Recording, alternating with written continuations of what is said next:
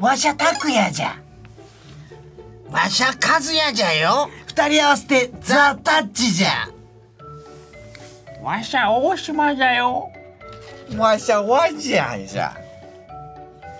さあということで、今日はモンストババチャレ待ってました。さあ来ました。今回もバズること間違いなしのこのようなバズる。一回でもバズりました。バズることはない。ババることはあるけど。ババるってババるってなんだ。いや、ババ押されてますね。ババ押されてね。ちょっとホリプロコム押してますね。いろいろね、いろいろバルのことがいろいろいるとか出てきてるけど、やっぱりババ。いや、若手が伸びてこないですよ。これババが邪魔だね。だいぶベテランだね。そうなんです。今日はじゃあババチャレ何行きます？ババチャレは今日はですね、呂布行きたいと思います。なんかね、ちょっとぴったりな気がして。一番逆のパターンだと思うんだけど、呂布って。いやー、いけんのかな。まあね、貴族生ですから大丈夫でしょう。あんな大男にババでチャレンジ。周りを若者で固めてるんで、これでいけますよ。そうですか。いけますかね。はい。じゃあもう行きましょうか。お願いします。それではババチャレ呂布ストライクショットショットショットスタート。いやー、久々なんだけど呂布大丈夫かな。そうっすね。あんま覚えてないな。なんかあれだよね。キョンシンみたいなやつ倒す。そうですね。防御ダウンそうですね。防御ダウン。本当に最初ぐらいしかやってないかもしれない。でもね、確かに。曲作ろうと思わないですもんね、あんまり。挟まれますかね、最初。これ挟まんのこれ。魔導士でいい。そっか。そこ魔導士じゃなくて右？あ、魔導士と魔導士の間挟まれると思う。いけるいける。器用に一体だけ。なんで1体だけなんだよ。あ、2体がよかった。これキョンシーっていうか、左のキョンシンなんつうんだっけこれ。勝手にキョンシーって言うんじゃないの？キョンシーじゃないですよ。こっち行く？そうだね。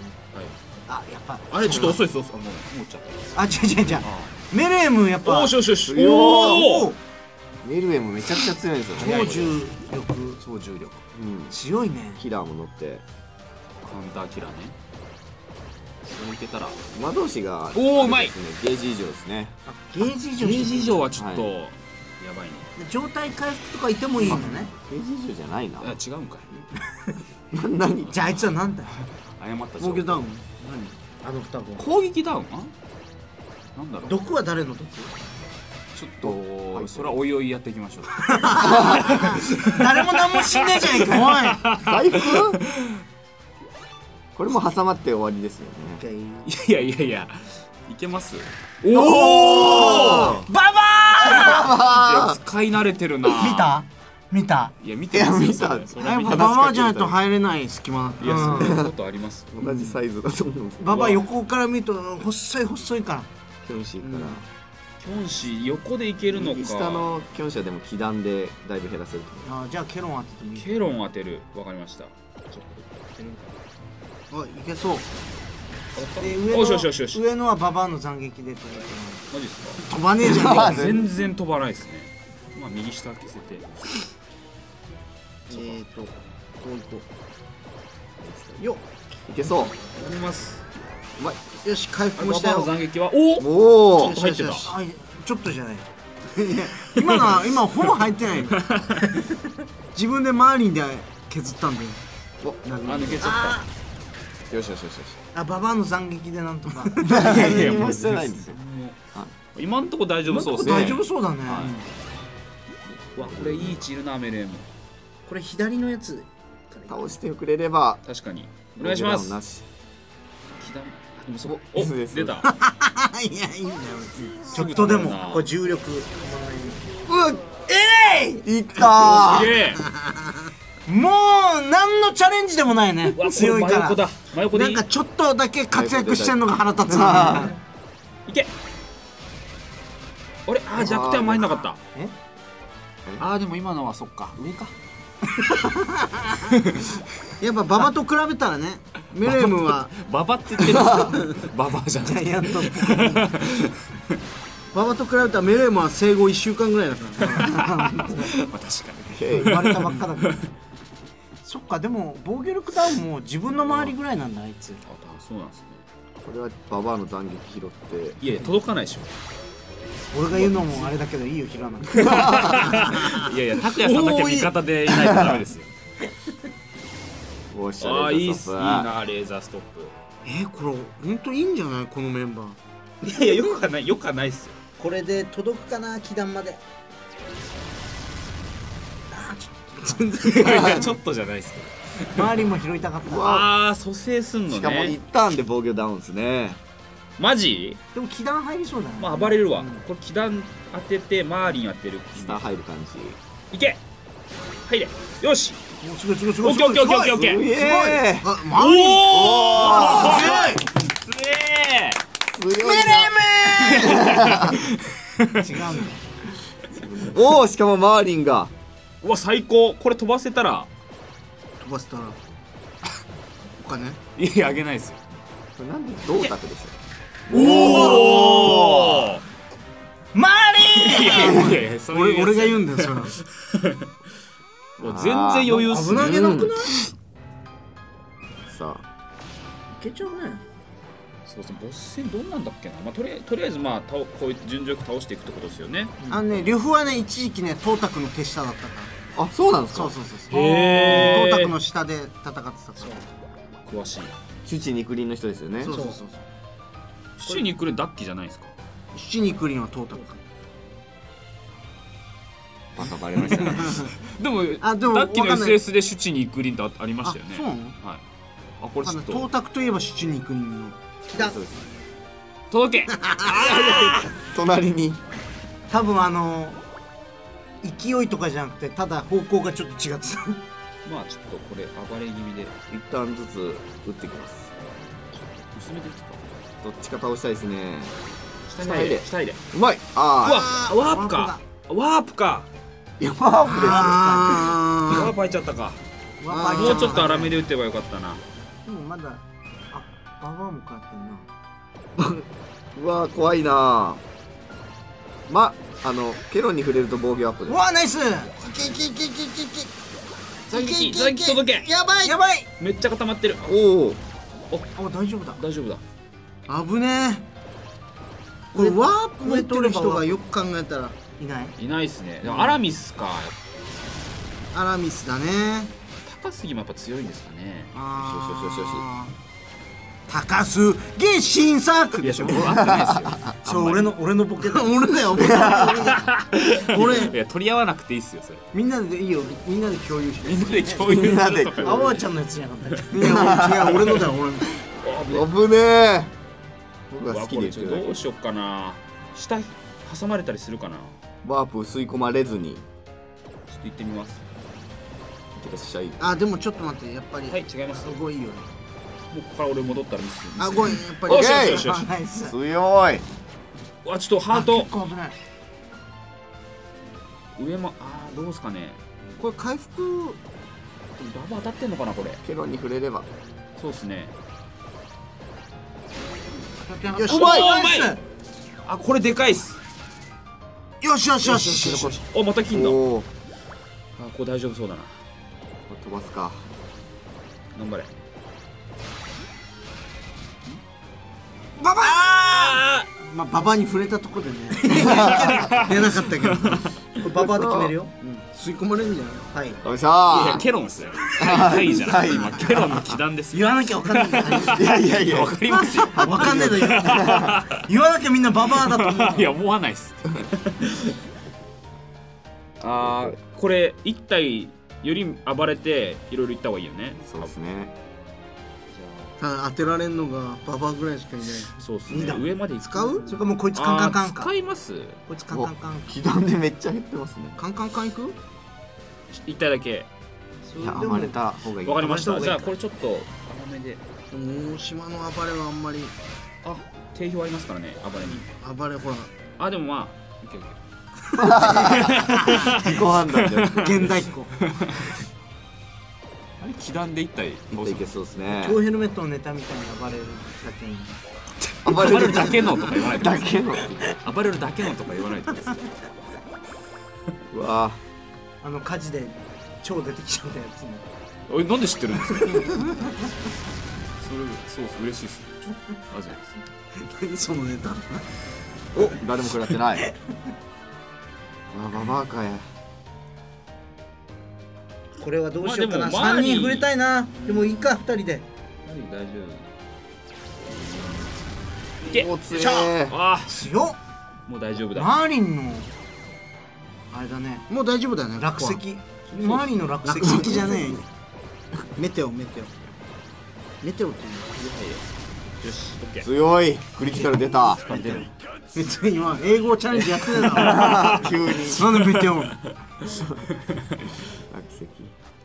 俺ね、これね、ファインプレーなのが、毒我慢の特急ついてるから。おお、いいね。へえ。あ、そうなんだ。呂布用っすね、じゃあ。不要だよね。ババはいいからメルになったいやいや、味方ゼロになります。言わせんなよ。確かにそうだね。回復してくる。どうしよう。下の下でもみんな食らわない。食らわないね。そっか。雑魚減らしておきますか。なるほど。いいただ気抜けないのが、本当負けるとき一瞬で負けるもんね。このそうっすね。クエはもう、防御ダウン食らって。ああ、そっか。倒せ。呂布の攻撃が入る。でハートを取らないっていうファインプレーね。え？これはこれみんなに当てられるんじゃない？上行っても下行っても出ますね。ダメ。横。ハート取らないでいく。横もありかもしれない。でもハート取らない方がいいですか？一回取らないパターン。ケロンには絶対取らないチャレンジやってみたら。ハート取らないチャレンジ。お前には誰のハートも取れねえよ。なんすか？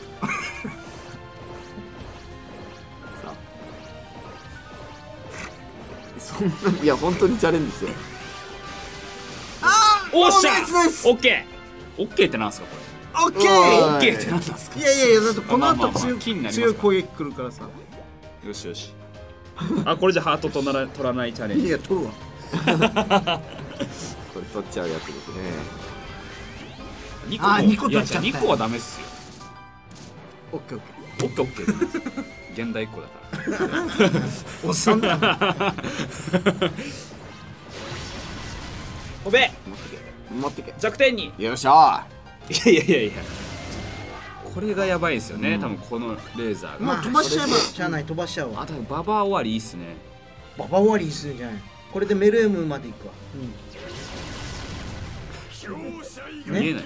いや見えないの。言ってた。見えなかったけど見えなかったけど言ってない。グリーンピース出なかったもんね。おお。またメルエル。じゃあこれは SS 使うのもったいないよね。はい。オッケー。あれこんな危なげなかったっけ？オッケーって現代語で。いやみんな言いますよ。すげえな。SS ですか？まだでもどうなの？SS 使ってケロンで弱点出して。確かにね、ケロンの SS。これでどう？これでババアまで届くから。全然見えなかった。全然わかんなかったよね。全然見えなかったですよね。うわ、ちょっと怖いな。今変なになりました。今いやしょうがない。入れ番でしょ今の。今のはしょうがない。どういうんだっけ？打っていいですか？貫通タイプですね。これ弱点全部でババア拾って、でマーリンまで。いけ！マーリンがやばいな。マーリンのクラウナー。おナイス。オッケーオッケー。あんま入んねえな。あいつ倒せ。やべえ。やばい。あ、やばい。あ、でも2体食らってないか。あ、ババも食らってる。ケロンに触れれば防御アップですね。ケロンに触れましょう。そうね。ワープに入らないことだけ。使わないはどうでもいいけど。うわー、これ大丈夫。届いた。ハートと。オッケー。これでかいね。オーケー。でかい今の。ババが犠牲。ケロンでかいね。ケロンいいっすね。今ちょっと安全。犠牲になったね。ババが。ババって言うんじゃない。 SS 使ってでまあとりあえず弱みんな拾いながら赤ハート取ればいい。こういう感じでどう？ちょっといってみますね。ケロンも増えて呂布に当たるんですか最初。こうか。それでもいいか。 SS 打たないっていう声も上がってますけど。いや打ちます。現代っ子だから。俺もうここから戻せないですよ。戻したらまた変なになっちゃう。そうそのなんかそれを言った人の罪になっちゃう。そう脅すんですよ。大島の場合そう自分のあれを脅すそう現代っ子なんだ。おおおおっていうことおじゃねえ。これ削り切れんのかっていうぐらい HP 残ってます。これでよしよしじゃないの。削り切れるんですかこれ。果たして何ターンまで？あと3ターンいけるでしょ。あと3ターンしかないですか。あとそんなのがいったでしょ。多分即死じゃないでしょ。こういこうか。上に入れれば最高っすね。ババもおおうまい。どう？場所はいいよね。ああ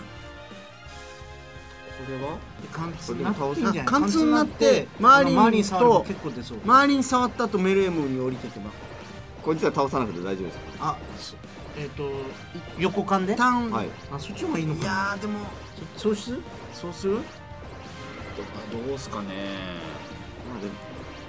なんか両方も削りたいよね。両方削った方がいいと思う。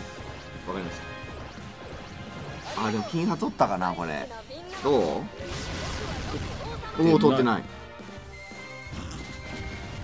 これ今のでした。メルエムも当たったらいいなぐらいな感じ。これどうしよう。うわこれちょっと微妙だな。下に行こうか。下に行こう。ちょっとマジでやばいっすね。変に周りの方行っちゃうと、重なってダウン受けちゃうかもしれない。あ、やべえ。今のはメルエムに多分攻撃来るから。あ、いや周りに。オッケー。危ねえ。よし危ねえ。ハートロー。4なんだった？いやだからレーザーが来るから時に防御ダウンでハート取れなかった。でも攻撃来ないです。マーリンで取れれば。何の縦感？ここに来て今までで一番綺麗な縦感してる。何の用もないね。怒ってます。ハート取って攻撃力防御アップ。はいそうだよね。うまい。うわ削りきれんのかこれ。やべえな。やべえ。あと 2？ やばいか。やべえ。縦感だな。縦感か。夏の縦感あったな。あそれなんかどっか挟まって。どっか挟まれ。みたいな。どっか挟まって。でもいい。次ババアだよ。誰の何触ればいい？即死っすかこれ。これ即死でしょ。震えてるから。誰の何触ればいい？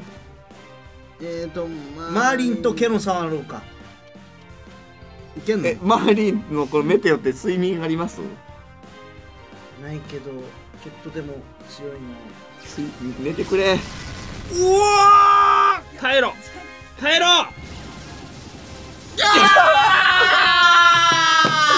そ。これ1体なら耐えれたのかな。いや多分ダメですね。お年寄りに優しく。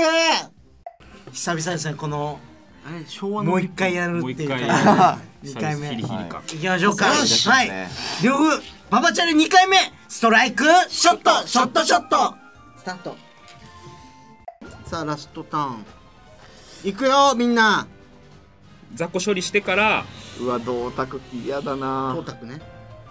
これも一旦そうか動くのか。とにかく倒しません一体。確かに。こいつをはいか。そうだね。はい。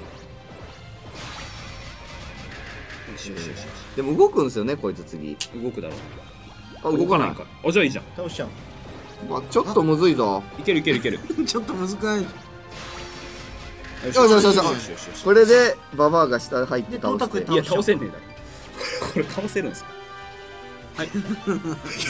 SS。いやこれ飛ばせたらすごいですけどね。本当に。飛ばしたらこれでかい。いやこれめちゃくちゃでかいですよ。思いっきり入った方がいい気したんですけど。弱え。うわー。これ多分縦だと引っかかりますかね。引っかかる。左に当てて。この間行く？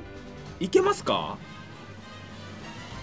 思います。下入った方がいいと思います。じゃあこれ左当てて。下入ってった方がいいと思う。でうまくいけば銅鐸消せるかもしれない。いけ。消したら最高。うわおお結果オーライ。でも多分トータックが弱点じゃないとダメなんだよね。なるほど。はい、弱点しか判定。あ、そうなんだ。これじゃあ厳しい。こういくよ。入る？入れたら難しい角度。うまい。うわー、そっち行っちゃった。ちょっとやばいか。削りきれねえな。これきついっすね。なんなら今んとこババアが一番出てるもんね。SS は違うか。違うよね。ババアで倒せるかもね。そうだね。あ、倒せるかな。倒せるかな。でも間狙う？一応狙った方がいいのか。間ってどこのですか？トータクとワープの間。トータクとワープの間？その下。じゃこいつだこいつ。あ、ワープ出すやつの間ってことですね。ちゃんと日本語言ってくんないと。ワープ出すやつの間。いったんじゃない？あ、いったいった。あ、これでババアで次いける。あ、でもハート取って。ババアでいけないかも。うわ、ちょっと待って、きついな。いっぱい出てくるの。こっちとりあえず行くよ。うわさ危ねえ。危ねえ。ナイスワープも消えた。よし、こっから行こう。暴れるよ。危ないよこっから。めちゃくちゃ危ねえ。暴れよう。どうしよう。これ左上ですか？こう上がってこう。横でですか？周りに拾って。ヘロに上がりたい。ちょっとそうだね、粗めにアラメスみたいな。で入れ。あ、やべえやべえ。ケロンに飛んでくれ。お、ちょっとこれやばいな。とりあえず打とう。とりあえずみんなに当てるわ。うわ、ケロンです。いや、これちょっとみんなに当てたら一気にいける可能性出てくる。残りますけど。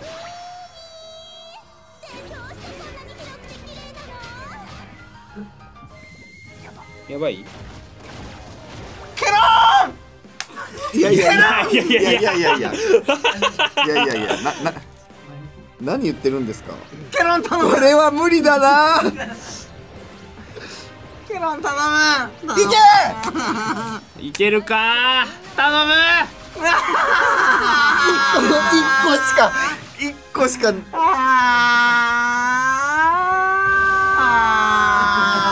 わー、一個しか。火力がないか。火力不足。そうだね、トータクも消しに行けなかったね。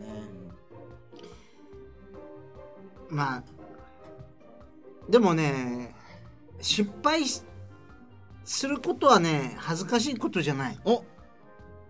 やらないってことが一番恥ずかしいことだから。スタート地点に立つ、それが重要なわけで。確かに負けたー。何なんだよそれ。くそー。まあ、これもう終わっちゃったもんね。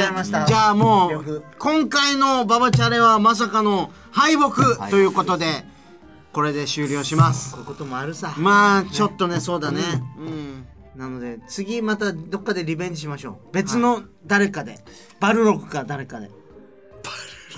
重力持ってる。あんま変わんねえと。まあそうだね。わかりました。ということで皆さん高評価、コメント、チャンネル登録もよろしくお願いします。今日も見てくれてありがとうございます。はい、また明日も見てね。バイバイ。新機能実装。 iPhone での課金が実質 6% オフになる方法が登場。ゲームの課金は GM コインで。